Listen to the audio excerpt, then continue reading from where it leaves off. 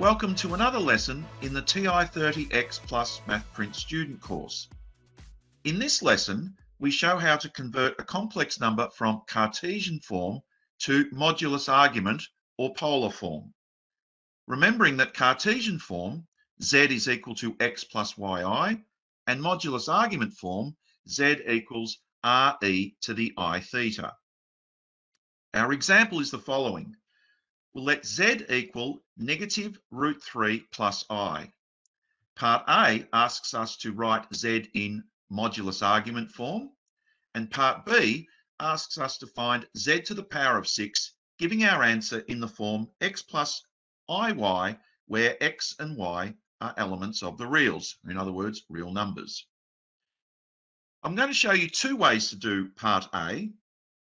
First of all, we need to ensure that we're in radians mode. We press mode, and you can see there that we are in radians mode. We're going to arrow down to highlight real, and then arrow across to highlight r angle theta. And this particular mode is our modulus argument or polar form mode. Press enter. And now what we're going to do is we're going to enter the complex number z and press enter, and the conversion will happen automatically for us. So we press the negation key. Notice we're back on the home screen. Then second x squared, and that pastes the square root template onto the home screen. Then press 3.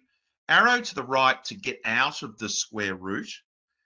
Then press the addition key, and then press our pi EI button. It's a multi-tap toggle key, and so we've pasted I there onto the home screen, and we press enter, and notice that the conversion has happened automatically for us.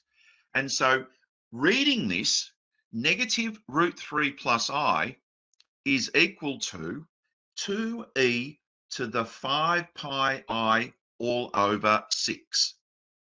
Okay, now what we're going to do is we're going to change the mode, and we're going to go back into real mode. So we highlight real and press enter. Second mode to quit and go back to the home screen.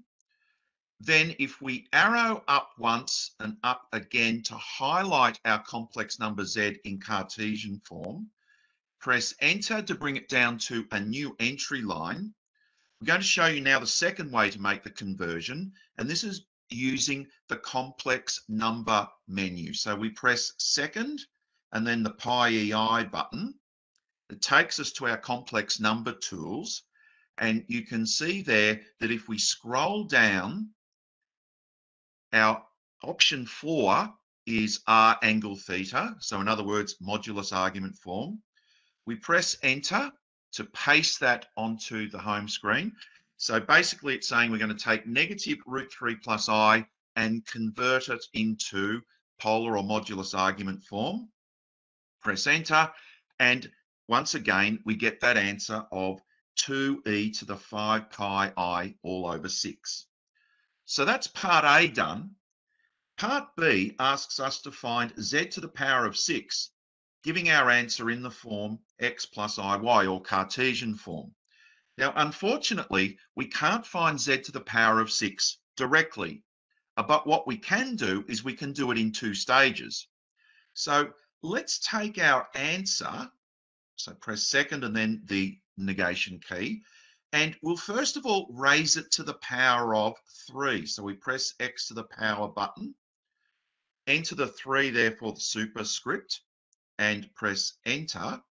And what we've worked out is that z cubed is equal to 8i.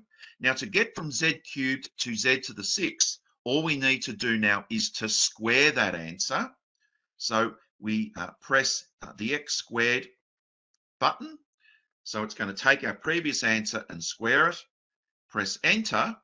And so we find there that z to the power of 6 is equal to negative 64. You can see also that the calculator adds to that plus 0i. So if z is 2e to the 5 pi I on 6, then Z to the 6 is going to be 2 to the 6, which is 64, times e to the 5 pi I, and that's equal to -1. And so 64 times -1 is -64, and that confirms that result there. That's it for this lesson. Thanks for watching, and see you next time.